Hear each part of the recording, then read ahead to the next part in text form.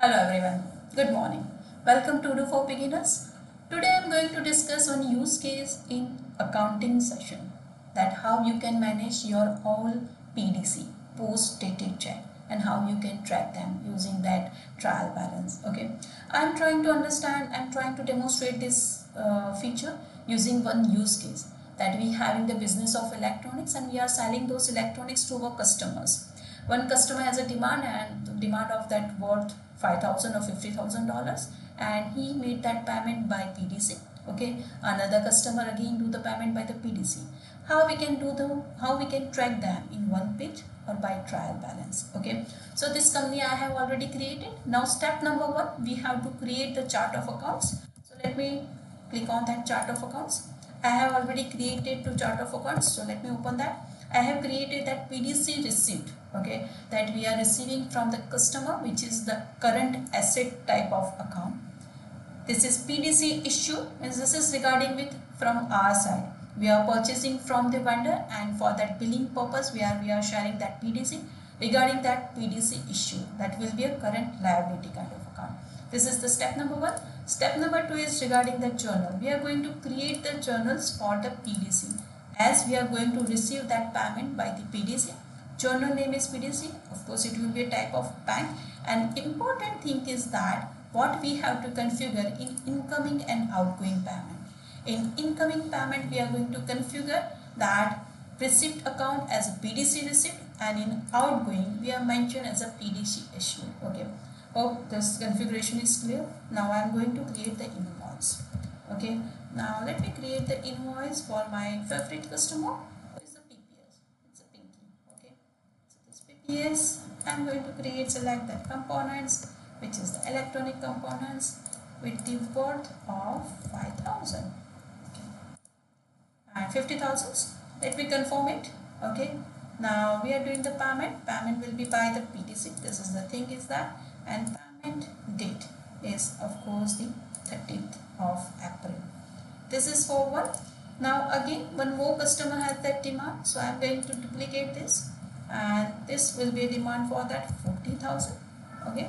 So now we are just going to confirm, and here again make that payment by the PDC. So what we are going to select that PDC, and that payment date will be might be a 29th of April. Okay, that will be a future time. Okay.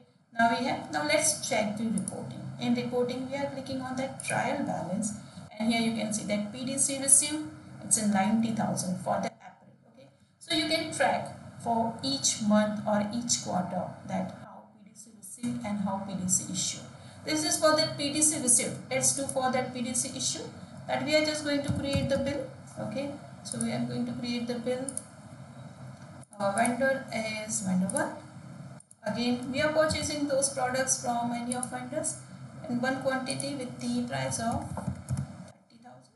Okay, let me remove this. Okay, and we are going to confirm that we have to add that bill date. I'm going to add that bill date. I'm just going to confirm. Again, we have made that payment by the PDC by the date of, let's consider 23rd April. Okay, and I'm just going to click on that create payment. I'm again do the same. I'm creating one more bill, so let me duplicate it, and with the again with the price of 30,000, let me make it the 40,000.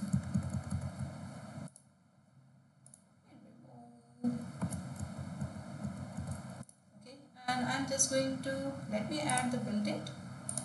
I'm going to confirm and paying by the PDC. This is important, and that will be date of that 17. Okay, creating the payment. Now let's check the reporting, and in the trial balance you can see the PDC received and PDC issued for the April 2025. Of course it will 90,000. This is the 40 plus 30 is equal to 70,000. So you can do the track by using Odoo standard. Okay, there is no need to purchase any third party application. Now how we can reconcile with that bank? Okay, so let's check that entries. I'm doing for that one part. Okay, this is my payment of that. Let's check the payments. My customer, this is for the date of that 30. So what we can do here, let me duplicate this. I'm going to reconcile with the bank now. So let me go to accounting. In accounting, this is my dashboard. Currently I am creating these transactions manually. I am creating a new.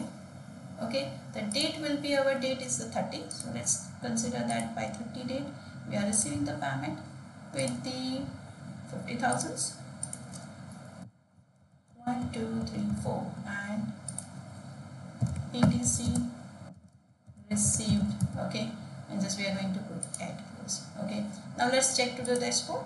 And you want to reconcile, let's go to that reconcile and we are going to make it that with, okay, and just click on validate and ribbon will come. Okay, so you can do the easily reconciliation with that, but main purpose is that how you can manage all your PDC. Thank you for that. You can try from your side and let me know if you have any queries. Thank you guys.